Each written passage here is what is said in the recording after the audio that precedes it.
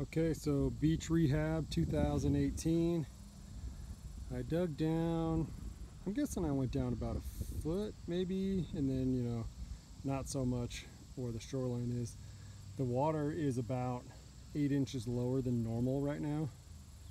So, I think at least half of this mat will be kind of in the water at normal water level. But that sand over there is the sand that was here, which is a more coarse sand. I think they call it brick sand, which is kind of like, it's like this, where you can see that it's a mix of particles, rocks, little pebbles, I guess, sand particles. So I'm going to put that back over this and probably use it to go out into the water more.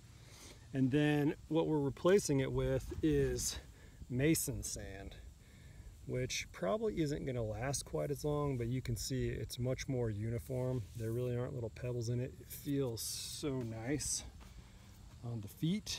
So I got this sand mat from, I think the place is called, I don't know, if you Google muck mat, you'll be able to find it.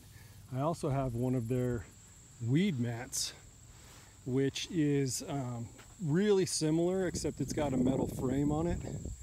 And I've got it over here right now. You can see the corner sticking up, and basically what you do is you just lay it on top of your weeds, and they don't get any sunlight, so they die. So that's been pretty awesome. Just, trying to get this whole shoreline rehabbed. Obviously, this is my lower area of concern over here. Up here where the beach is, where we normally hang out, is kind of my first priority. So I'm pumped to get this sand all laid out and get the mason sand, 5 inches or so on the top. This is 15 tons of mason sand.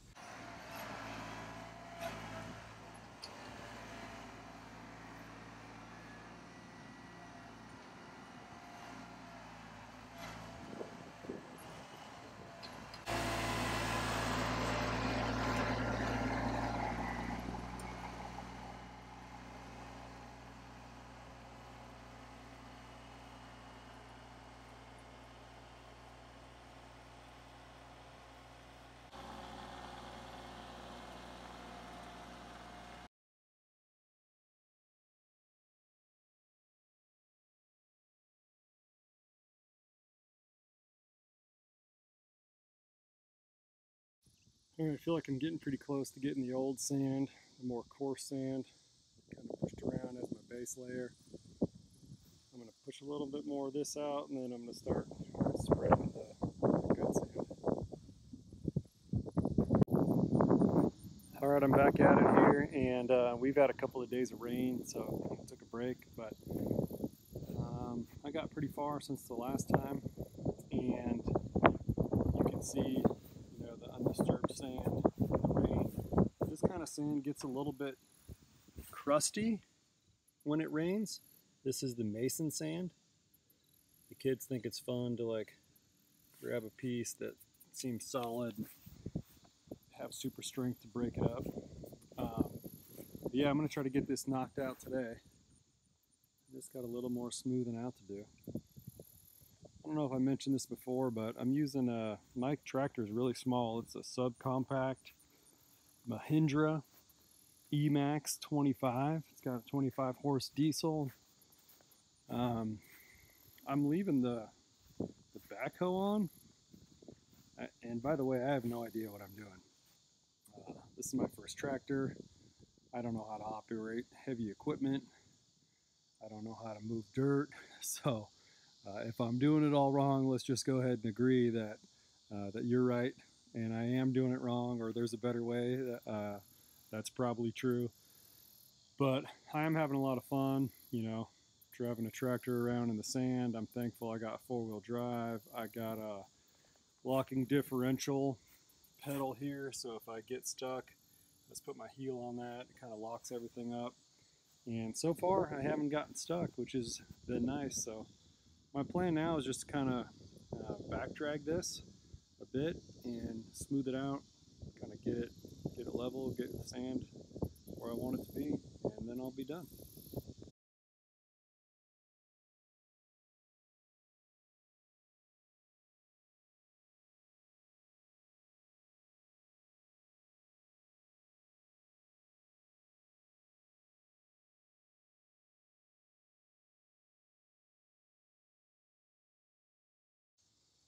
All right, well, this is good enough for me.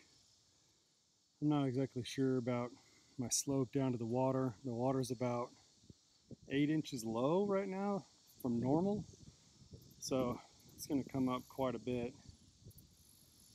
But it's deep. You know, the kids will be able to dig in here, a long way without getting down to the bottom. And I just went over it with a rake, so I use an upside down rake just to kind of smooth out the tire tracks and stuff, and just try to level it up a little bit more by hand. But it's nice, this is good sand. It definitely feels like the beach. The kids are loving it. So one thing I wanted to talk about was the difference between mason sand and brick sand. So I think there are different terminologies for it at different places, but what I'm calling brick sand is the sand that you would put down before you, like if you were putting down pavers, you would put just the cheapest sand you can get down for your base layer. It's got little pebbles and stuff in it. But then mason sand, I'll grab these rocks while I'm at it. Mason sand is like what you would mix with mortar and stuff. So it's real fine and real uniform. Again, I showed you this earlier, but here it is again. This is like super nice sand. There are pros and cons. This sand really sticks to you a lot. So when the kids come up from the beach, they are covered in sand, and we notice a lot more sand around the house on the stuff that we were playing with. So it's a little bit more of a hassle that way,